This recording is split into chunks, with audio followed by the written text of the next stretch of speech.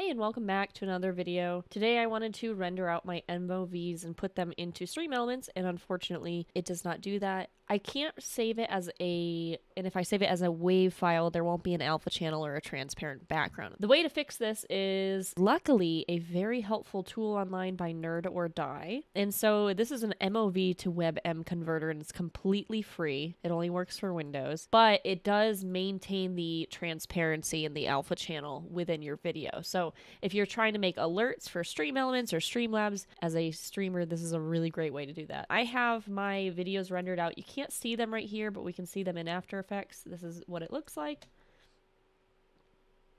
So you can see what the alert will look like, and it loops like that.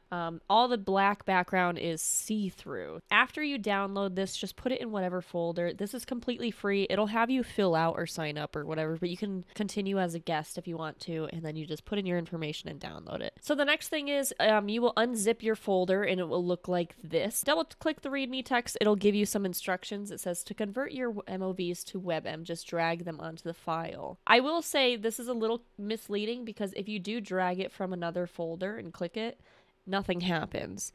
And so what you actually have to do is drag all of your files you want to convert into the folder that it's in, and then drag it on top of the convert.bat. And that should go through the process of saving them all out as a WebM. And so after a couple minutes of it going through, you now have all of these files, and you can bring them back into your original folder. So I want them in the folder, and you can actually see the preview of them as well, which is really nice. So after, as we saw before, we can't upload the MOVs, but we can upload the WebMs, and it should pop up here. You can hit submit to whichever follow you want or whatever alert, and then we can test the emulation right here.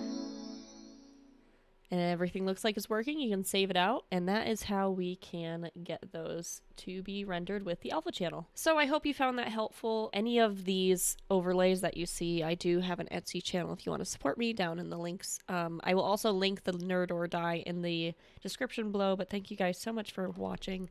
I hope you found that helpful and quick, and I will see you on the next one. Bye!